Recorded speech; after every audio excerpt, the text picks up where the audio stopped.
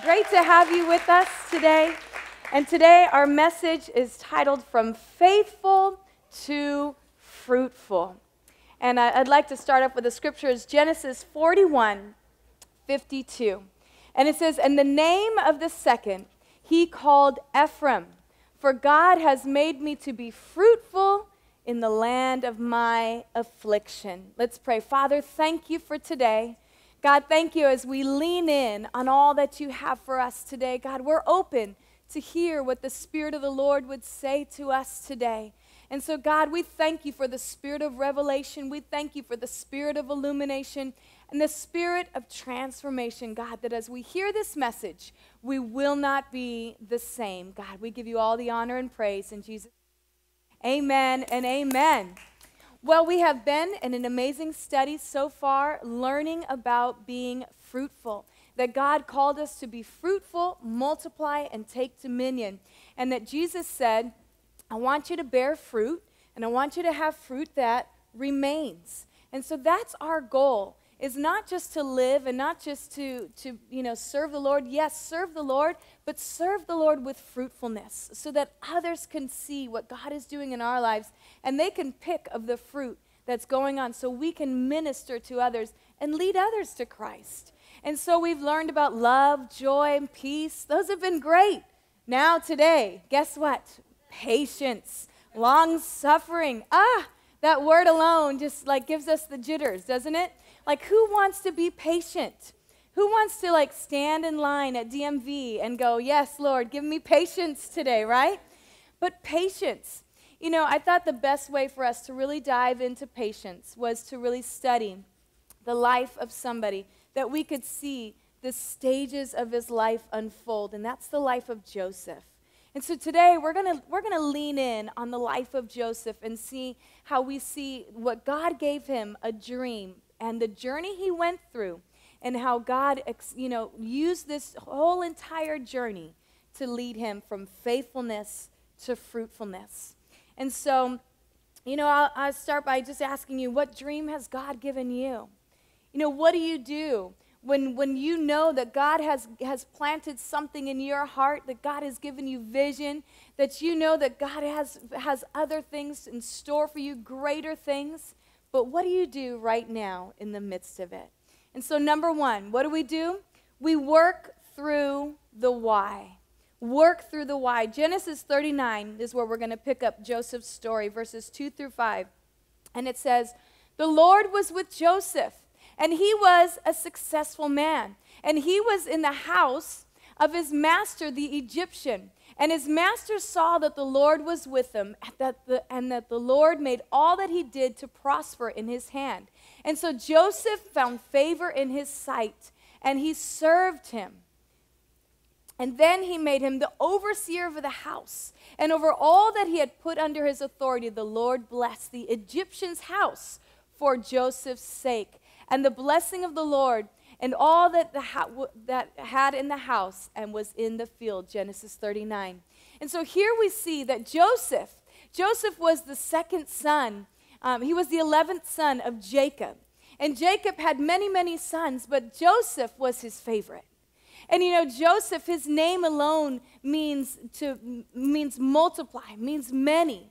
And so Joseph, here he was, and he shared his dream. He had this dream that God would place him over, his brothers would come and would bow to him. And he said, guess what, guys? I've had a dream. You guys are going to come and bow at my feet. And guess what his brothers did? Exactly that. They just laughed at him and said, you are so crazy, dude. Seriously? No way. And so they went on with their life, but Joseph's father kept it in his heart. And he remembered what Joseph had said. And so one day when Joseph was out and about serving his brothers decided, hey, we're going to kill him. And one of his brothers stepped up and said, no, let's not kill him. Let's sell him. Let's make some money off of him. Hey, why not?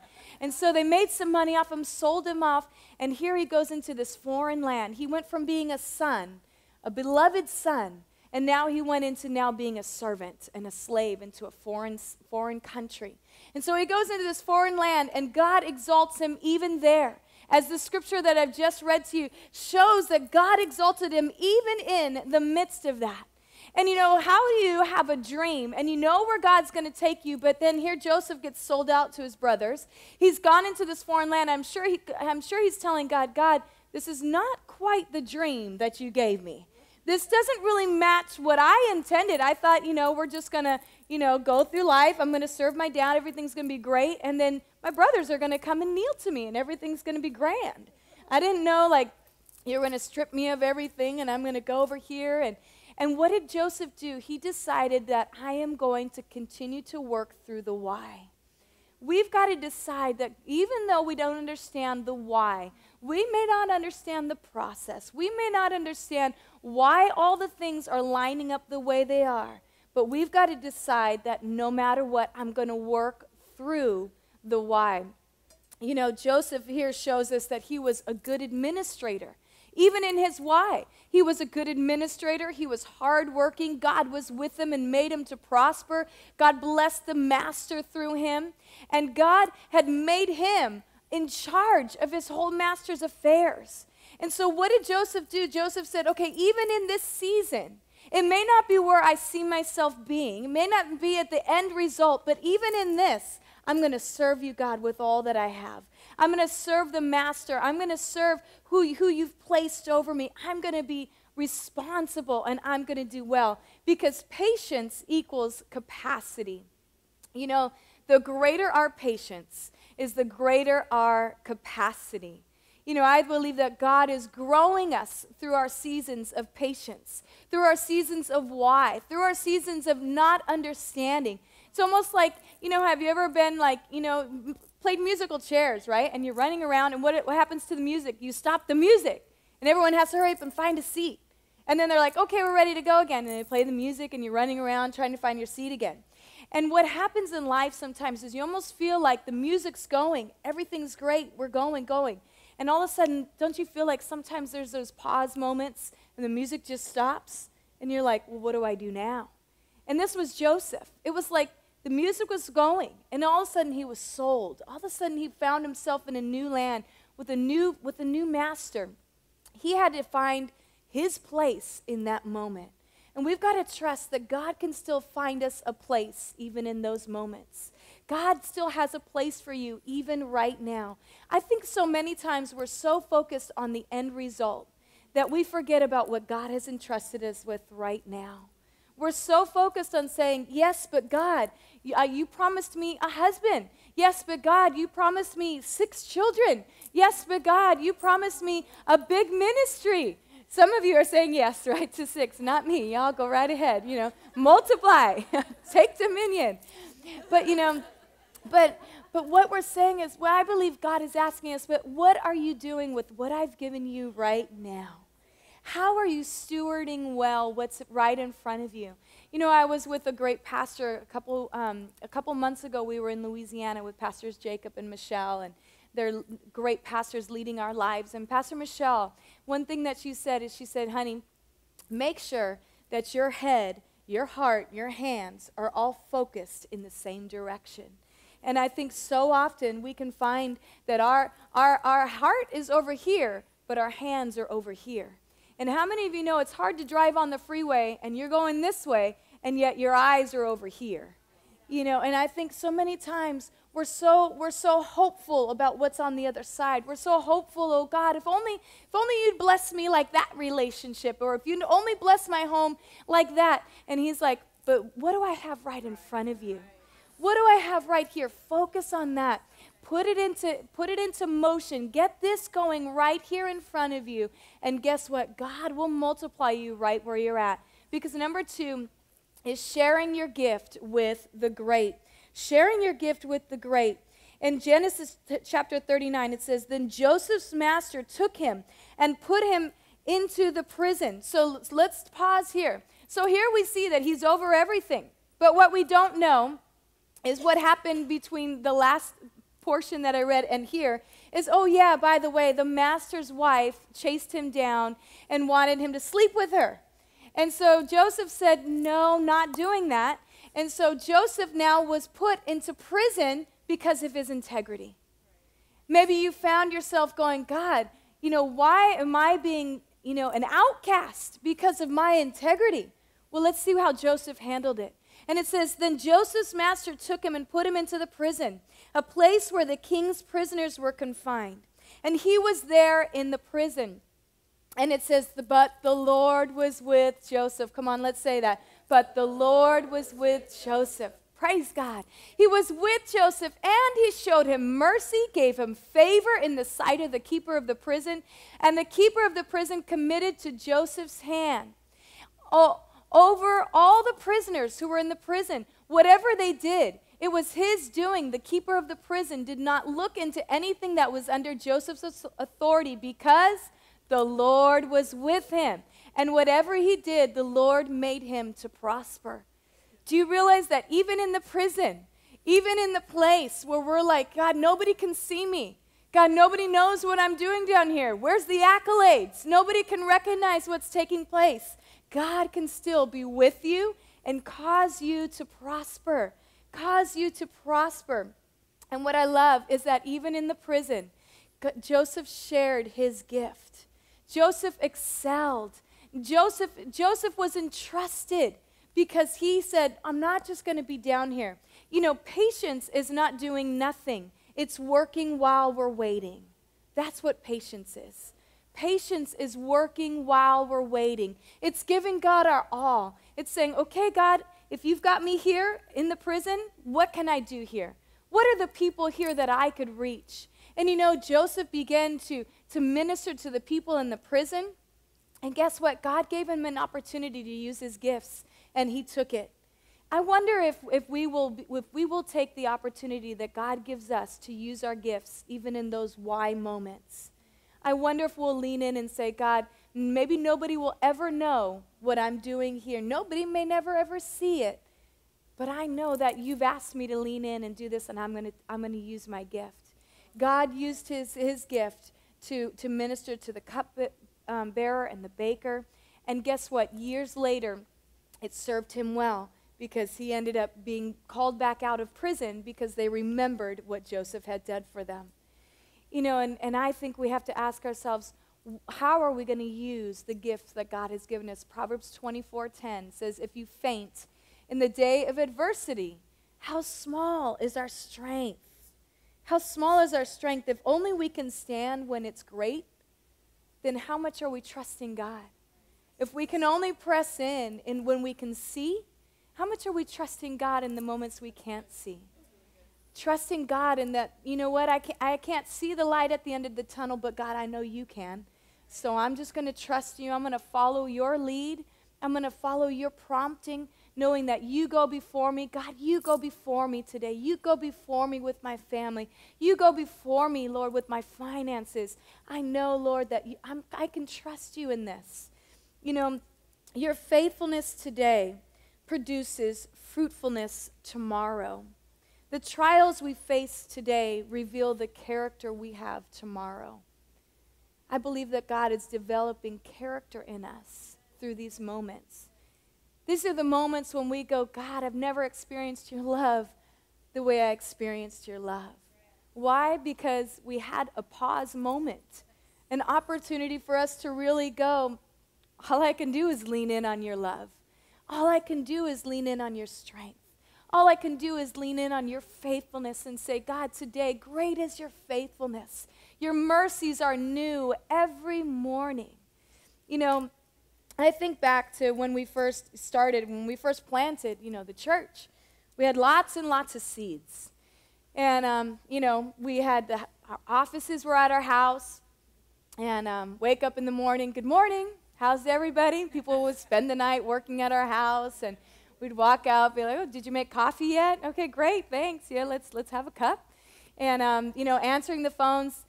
Thanks for calling Destiny. Oh, you need somebody to help you? Sure, just a sec. Hi, how can I help you? Yeah, great to help you, And then what are we doing? We're printing bulletins and doing everything we can. What were we doing at that moment? We're planting seeds. And, the posture of planting is usually down here, isn't it? You're down here, you're planting, you're getting it down here, your hands are getting dirty in the mud. I'm on my knees, not the best place to be, getting my hands dirty. I'm over here. Oh, wait, got to go over here and do this one now. doing the water. What am I doing? I'm in a totally different position when I'm planting. It's a little dirty. It's not exactly where I intended to be. This is what we see with Joseph. Joseph is in a place where he's planting. He's getting his hands dirty. He's like, okay, God, if this is where you have me to be, I'll do it. And then what happened years later is we begin to see the fruitfulness. And when you think about fruit that you pick is so different than your planting. Planting is down here dirty. Picking is, hey, it's ready. Let's get it. You get it off the tree. Here it goes. It's right here. It's ready for the taking. And so often, I think we're like, if it's not right here where I can grab it and it's in my hand and I've got it, we're like, it must not be for me, God. I'll just pass that thing up. And we miss opportunities to plant and to sow and to dig and to get our knees dirty because we almost expect that God's going to give us everything just like this. Like, okay, God, if that's the dream, then just wake me up tomorrow and I'll go pick it from the tree. It must be ready for me. But you know what happens? Not only the fruit comes ready, but our lives become ready. You know what God did through Joseph during those years is he said, no, I want to teach you. I want to teach you how to love people that are in the prison. I want to teach you how to work through your situations. I want to teach you forgiveness so that when you meet your brothers, you're going to be able to forgive them because of the process that you've been through. You had to forgive the master. You had to forgive the wife. You had to forgive all those people. So now when you go in front of your brothers, you're going to be able to forgive your brothers. You know, and sometimes we're like, we miss that opportunity. And then we wonder why we weren't ready. Why I'm not ready to forgive my brothers yet. Well, have you forgiven Potiphar's wife? Have you forgiven the people along the way? You know, and that's the thing. When the Holy Spirit begins to nudge us and he's saying, now's the time. Start with the small. Do this now. He's preparing us for the fruit to be picked. But it's saying, God, I'm going to lean in on you. Hebrews 12:11 says, now no chastening seems to be joyful for the present, but painful. Anybody experienced pain? Yes. Every hand goes up. Nevertheless, afterwards, it yields a peaceable fruit of righteousness to those who have been trained by it. James 1:4 says, the man who mastered patience is a perfect, fully mature man, lacking nothing. Do you know that God calls us perfect and lacking nothing when we have obtained patience? Isn't that amazing? I mean, wouldn't you think that that's somebody who's maybe full of love or full of peace or something like more joyful? No, but it's somebody who's actually attained patience is who God says, you're complete. You're lacking nothing because you have learned to trust me. I think it's the highest form of worship is to be able to say, God, I'm going to trust you in this season. I'm going to be patient. I think patience is teaching us to love God more, to understand his character more, to understand who he is. Hebrews 6:12 says, faith and patience inherit the promise. And I love that. It's not just faith and it's not just patience, but both together inherit the promise because the power of patience is the proof that we trust the process. And number 3 is be promoted with plenty. Genesis 41:39-41 says, then Pharaoh said to Joseph, inasmuch as God has shown you all this, there is no one as discerning and wise as you. Remember the butler, the baker, the cupbearer, they remembered Joseph and said, wait, you had a dream too, Pharaoh? I remember Joseph interpreted it for me. And so he came up and was stood before him. And so here he starts to interpret it. And Pharaoh says, as God has shown this to you, you will be over my house. I will place you over my house, and the people shall be ruled by you, according to your word. And Pharaoh said to Joseph, see, I have set you over all the land of Egypt. Why? Because he had learned, I can master the prison. So God can trust him in the prison, so God can trust him in the palace. And I think when we have to ask ourselves, have we mastered where we're at right now? Because Joseph mastered the prison, and so God could trust him in the palace. And I think we have to say, God, trust me. Thank you for trusting me with the people that you have placed into my life right now. I believe that every week, every day, God brings people into our lives that he's saying, please, reach my kids. Reach my kids. I'm bringing you my sons and daughters. People have been praying for them. I'm going to send them your way so that you can speak love into them, so that you can speak life into them. Please, please, you be the hands and feet. We're partnering together. And I wonder how many times we will lean in and say, yes, God. Yes, God, I will. I choose to say yes to you. Let us master those moments so that when God exalts us, he will still keep the glory. And in that position, Joseph's brothers were brought back before him. And Joseph had the opportunity to forgive them, to feed them, to bless them. It was a famine that drew them into that position. I wonder how many times God has set up some people to have famines in their own lives in order for that we can say, no, I have something for you. I have faith for you. I have grace for you. I have love for you. I have an answer for you. His name is Jesus. I have a place for you to come. Come with me to the house of the Lord. Let's walk through life together. There's going to be people that have famines in their lives that have nothing. And we have an opportunity to speak into them. And going back to the scripture that I opened with, I love this. Genesis 41:52. And the name of his second son, that during this time, God restored to him. He married and he had 2 sons. And the second son, he named him Ephraim. For God has called me to be fruitful in the land of my affliction. I believe that even in our dismay, even in our despair, that word affliction actually even means depression. Even in our moments when we're like, God, don't you hear me? Don't you see me? Don't you see what's going on? I believe that God can cause us to be fruitful in the very place where it caused dismay. I believe those broken relationships, God can restore them, and he can cause us to be fruitful there again. We never know why we experience tragedy, why we experience tough times, why we experience all these things, but yet for the glory of God, that God's name will still yet be glorified even in this. And in verses 53 and 54, it says, when the 7 years of plenty, which were in the land of Egypt, ended, and the 7 years of famine began, Joseph had said, the famine was in all the lands, but the land of Egypt, there was bread. And God exalted Joseph to be able to be over all the land. And he was the man of influence that was able to be out there distributing the food to everybody. Why? Because he knew, hey, in these 7 years, we've got to hold back. There may be a lot right now. It looks like it, but what did he do? He prepared for the famine.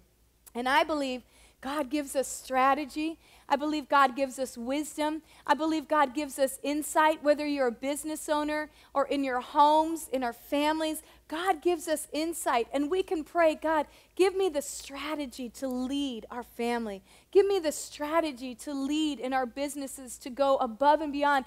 God can cause us to see into the future. He'll show us the future before it even happens. And I believe that through this message, where God is reminding us, hey, even in the moments of our lives, and while we're walking through with patience, let's lean in on God and all that he has for us, and let's work through it, trusting that, God, I'm going to be fruitful right where I'm at, because I know in my faithfulness, you will cause me to be fruitful. Amen. Amen. Come on. Let's give God praise. Praise for those moments. So good. And I want to always end with an opportunity to let you have an opportunity to receive Jesus Christ as your personal Lord and Savior.